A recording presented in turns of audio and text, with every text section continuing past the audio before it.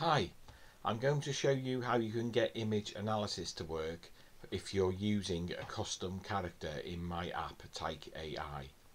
Because at the moment it doesn't work if you're using your own character in place of one of my default ones. So first of all, go to the Convai website and into the dashboard where you'll see your custom character that you've created. Click into the character, then where this column is here towards the left, click on where it says Narrative Design towards the bottom. Now, Narrative Design is a Convai feature that allows the characters to follow a plot, if you like. It's quite intricate and it offers a lot of functionality to apps that use it. I won't explain all the details of it now. There are Convai videos that explain it a lot better than I could, which I'll provide as a link in the Patreon video description. But what we need to do is to get the image analysis working for your character is first of all add a trigger. So there's a trigger.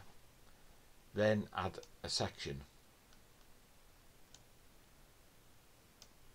Now, as you can see here, I have a notepad text document which I've got filled in with details that will go into this trigger and this section. So for the trigger name bit, it must be set to SpeakImageAnalysisResult. So if I copy that, then click on the trigger, click on the little pen icon where it says Edit Trigger Name, and rename it SpeakImageAnalysisResult. Then where it says Message, also paste what I've copied into there. Then in Destination ID, it needs to be linked to the section we created. So I'll set section 1 in there and then click Update. And there should be a line that appears between these two. There we go.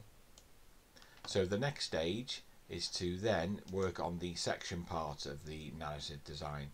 So if I rename it now by clicking on the little pen icon, paste in SpeakImageAnalysisResult from there, because as you can see there, section name is SpeakImageAnalysisResult, and then we go down to the objective of the section, and this is the instructions that the avatar receives with regards to providing image analysis, and this is what I'm currently using.